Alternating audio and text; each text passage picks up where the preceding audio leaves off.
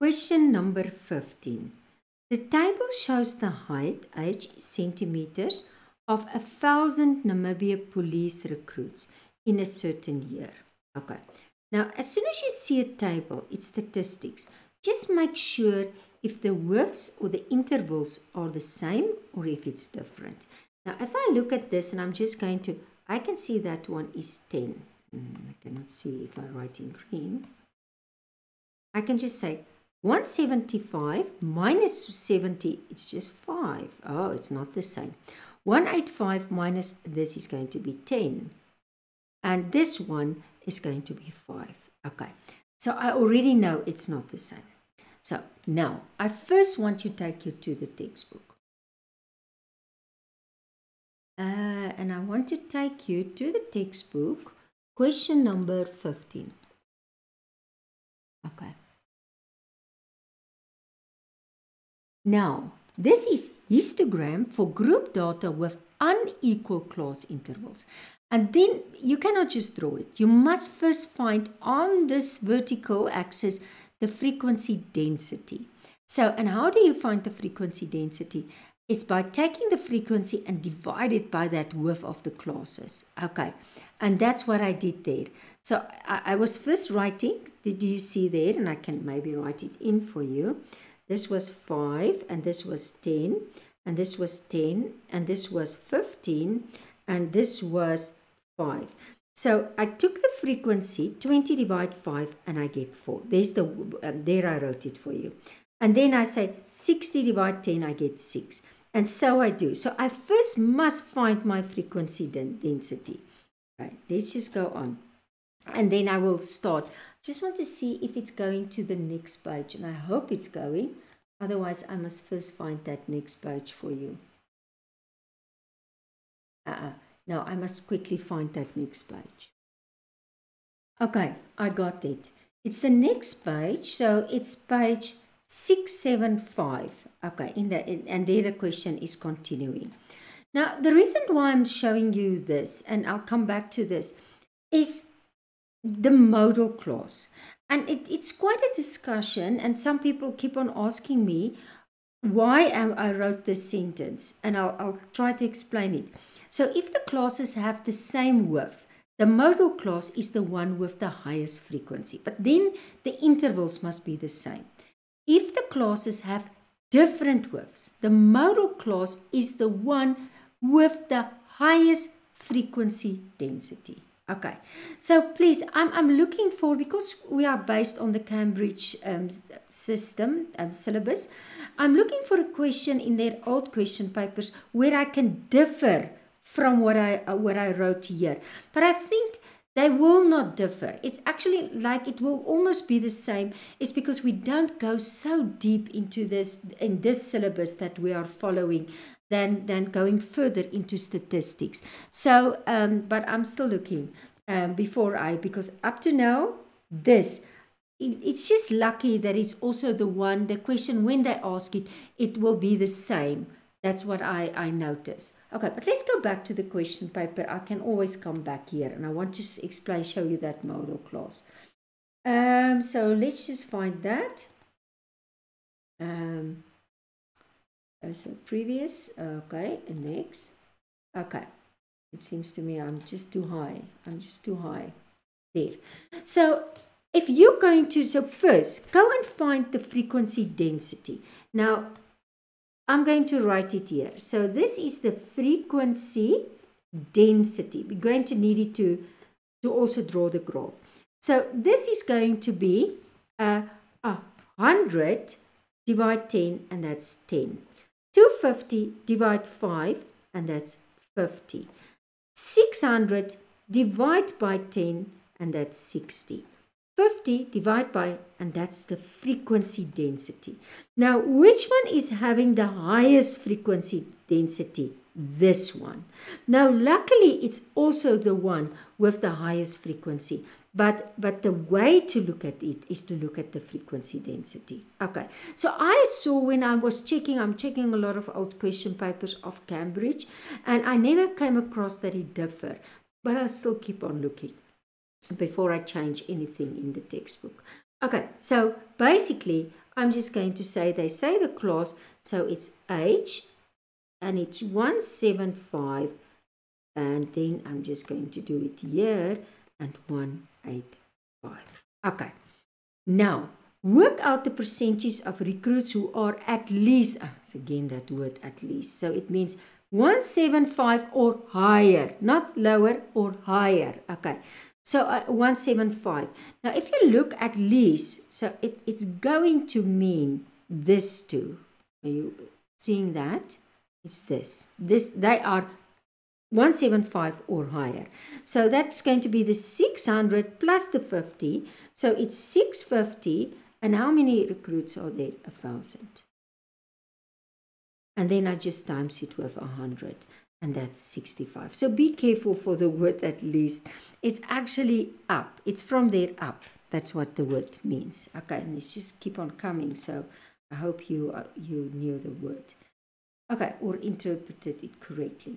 Now on the grid provided, draw a histogram for the height. Now it would have been nice if they first asked you to work out the frequency, but sometimes it's a level 3 and they assume that you know you must first work it out. Because they told you their frequency density, that was your clue. So, but let's go and make that bars. Just make it a bit smaller. Luckily they gave you the graph and you don't have to fill everything in. Okay, so I'm just going to check. So let's start. It starts at 160. I'm just going to take, and I'm going to have to work with red so that you can see. It starts at 160 and it must go up to 10. Do you see? So at 160, and now every time I will just move up and down because I need the graph a bit bigger to draw better lines. Otherwise my lines is not nice.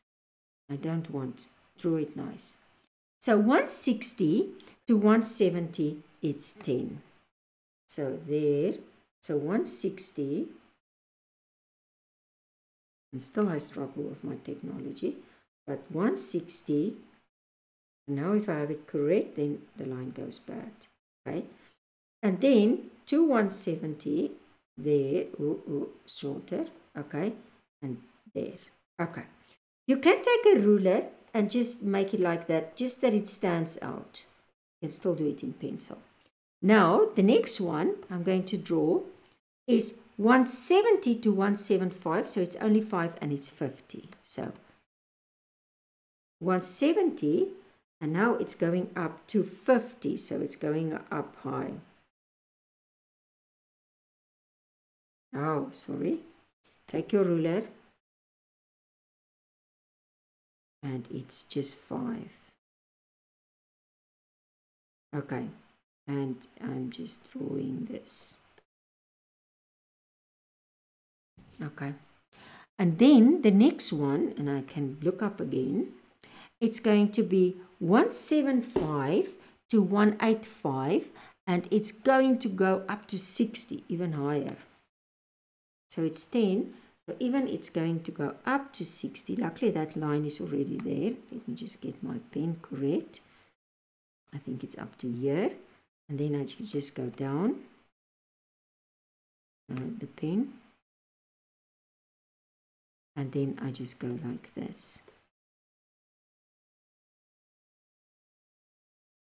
Okay. And then the last one is 185. Up to, and then this one is only going to be 10 again. So it's actually just going to be, it's just going to be here. Okay. I just like, as I said, that you take a ruler, just that it's, maybe they don't see your lines so well. Then it's just helping if you shade it a little bit like that. Okay. So where did they give you the mark? B1 for each correct bar drawn. Okay. So then they gave you that. So 1, 2, 3, 4. Yes, 1 for every bar that you draw correctly. And then we go to the final page of this question paper. This is nice. This is nice. Okay. Estimate the mean height of the recruits. And I want to take you to it's very straightforward. It's in the textbook. So let's just find it in the textbook. You will find it on page, and I'll show you where. Page 667. Do you see? There. the mean of group data. Doesn't matter if it's unequal or equal intervals, doesn't matter. But the first thing that you have to do is you have to find the middle points of the bars because it's an estimate. So you can say 5 plus 0 divide 2, it's 2.5. I always do it like this. 10 plus 5, I just add the end and the beginning and I divide 2. End plus beginning divide 2, I get this. End plus beginning and I get this. End plus beginning divide 2, this every time. And then I like to write it there on top. Okay, because then it's easy. Then I basically just take the top times the frequency plus top frequency, and I add everything and I just divide it by the total frequency. And you get so many marks for writing that down. So please write that in. This is just an estimate, and that's why I take the middle. I don't know if they are in the beginning or the end, so a middle is a good estimate. Let's go back to that last question. Okay, now that was the extra page where you could have wrote something. Mark it if you need more space. Okay, so now I think it will be best, and you can do it there, then you don't make a new table. No, unnecessary. Just go and just find that middle values. So say 170 plus 160 divide 2 is 165. 170 plus 175 divide 2 is 172.5. 175 plus 185 divide 2 is 180. 185 plus 190 divide 2 is 187.5. Now remember, I'm going to take this and I multiply the frequency. This multiply, this multiply, this multiply, and I'm going to add it up and divide it. Okay, so let's go and do it on the other side. So let's just go, and I'm just going to take take a ruler, that will be good. Just going to go back to my blue. That's my ruler. And now I'm just going to write it down.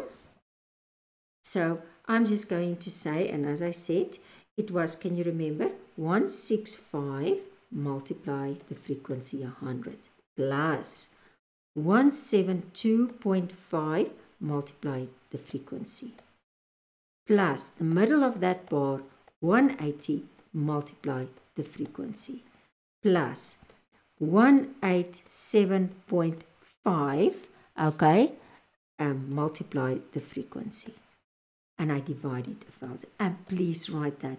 Just for that, I think you already get free. Let's just mark it nicely.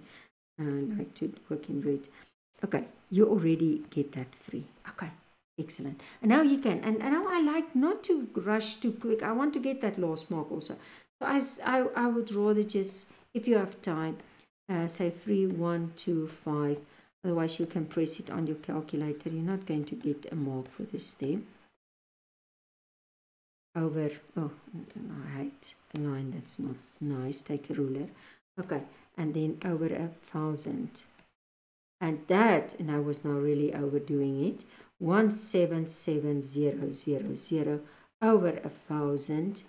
And I was getting 1 on the dot, 177. And that was your final. Now I'm creating this video in 2022, and I just want to wish all the grade 11s for 2022 a very, very good examination. And just remember, the key to success is to practice, practice, practice. Know your basics, and then go in and have the confidence. And just remember, there will always be straightforward level 1 easy questions, and then middle questions, and then difficult questions. So give you everything, and I hope that you continue to AS level. A very nice, interesting preparation for further studies is AS level mathematics. Good luck. A final thing I want to share just with you again is to tell you, because I referred to the textbooks Y equals mx+c, where you can find the books. So the following bookshops, they usually order from me. Walton's, you can check them. the book then in Windhoek, especially the Waltons, the Awas Valley. I'll see when I visit Windhoek, I see it's there. Then Silent Investments, and then some of Namcol bookshops. You can check in the country if you can find it there. And then in the north, also Kavango bookshop in Rundu, bookshop of Namibia. I think it's more there in Oshikati, there around. Roka Stationaries is Katima Molilu. The Wundu bookshop also start ordering. And then at the coast, you can also check, I didn't show it in the previous video, at Swakopmunder Boekhandlung. And there I gave you the telephone numbers. And then also, if you want to see the prices and things like that, it's not to say that you will get it the same prices in the bookshop. So it will, you must first phone. It's just an idea. It's actually the prices that the books are on the catalog, that the NIET catalog that I put on my website. So I just want to show you. This is my brochure where you can see all the different books. There is, I just want to show you also here. Let me just move it up. You will see my email address. There is my email address. That is my website. I'll show you now where you can also find that. So there you will see all the posters. And then if I show you the next one, you will get all the information. What kind of books? It's the grade 8, it's the grade 9, it's the grade 10, 11, and it's the grade 12 AS level. Then there is the QR to the videos. And then just the last thing I can maybe show you there. Just want to move it a little bit up. And there, and I'm just going to highlight it. There is the website of mine, of the books, and there you will see the prices which is on the NIET catalog. As I said, the best will be to phone the bookshops and to find out what is the prices in the bookshops. Okay, and that was the final I wanted to share with you.